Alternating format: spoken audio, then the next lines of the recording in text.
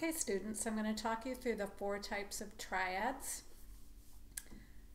Starting with the major triad, I'll demonstrate everything on C major. So if you know the first 5 notes of your major scale, take the first, third, and fifth notes, that's C major triad.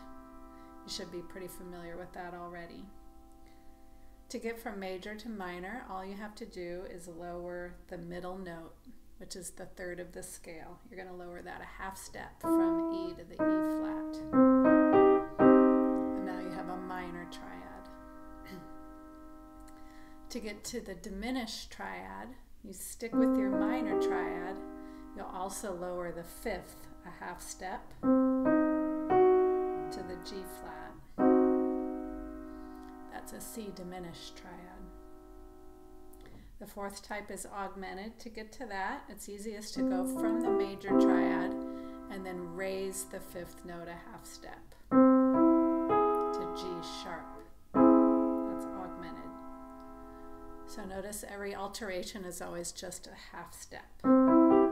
Major, minor,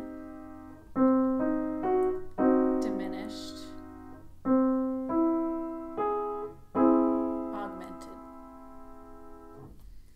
Let me show you that on one more key that has a black key in the middle, just so you see the change of half steps. So if I go from D, D major has an F sharp in the middle. So that's my D major triad. To make D minor, I lower the middle note a half step.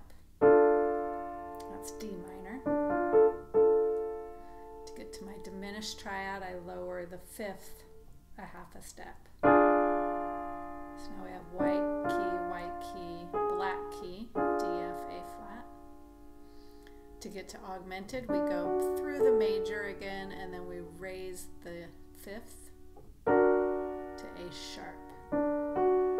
White key, black key, D, F sharp, A sharp. Okay, that's it.